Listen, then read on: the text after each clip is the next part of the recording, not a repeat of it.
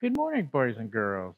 It's so good to not see you this morning, but I assume you're out there and I can picture your face in my mind's eye. And I wanted to tell you a story today about one thing about change. I wanted to tell you a story about how people of faith sort of got started with a relationship to God.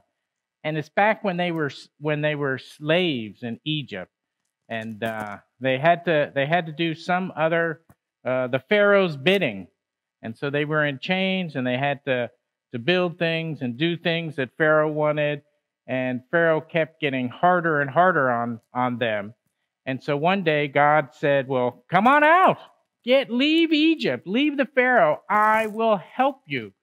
And there were all sorts of plagues of boils and bugs and all sorts of bad things that happened to the Pharaoh and his people because God did not want them enslaved in chains anymore.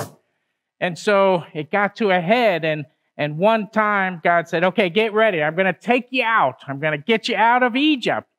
And so, but you got to be ready to move fast. And so they were ready, but they were doing all their normal business. And God said, "Make a mark on top of your doors and on your lintels, and so I'll know to pass over your house when the bad stuff is happening, and I won't do bad stuff to you."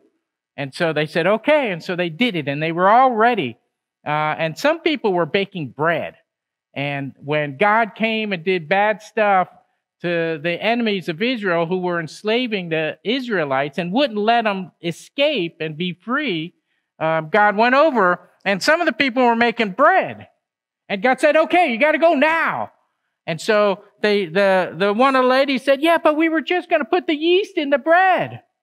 And God said, "You got to go now, now, now, now." And so they took the bread up and without the yeast. And it looked like this when it was done. Very thin. I don't know if you can see that, but it was very thin. And this is what the bread was. And when they had a meal to celebrate leaving Egypt and being free, they used this bread, and they had wine in a pitcher. And they celebrated that meal. And because God passed over their houses and kept them safe, they called it the meal of Passover. And ever since then, the Jews have been celebrating Passover, and what was a terrible, terrible time in their life became a meal of power for them. And so they have this meal of Passover with bread, and they even have bitter herbs to remember how bitter it was, and grape juice.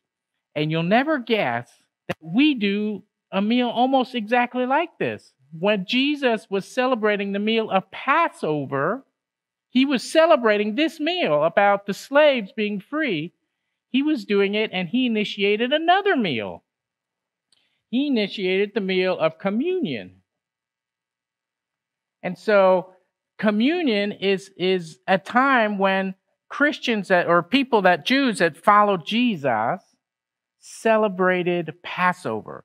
And so these meals are of the same elements and sort of remember the same thing. They remember being free from the slaves, but Jesus wanted them to be free from people who were keeping God from everyone.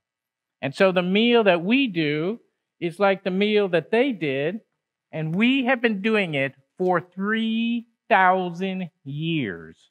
The same meal, the same element.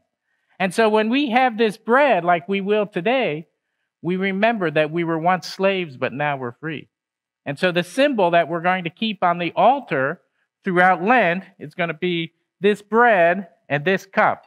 So always we remember that good things can come out of bad. Have a great week. Bye-bye.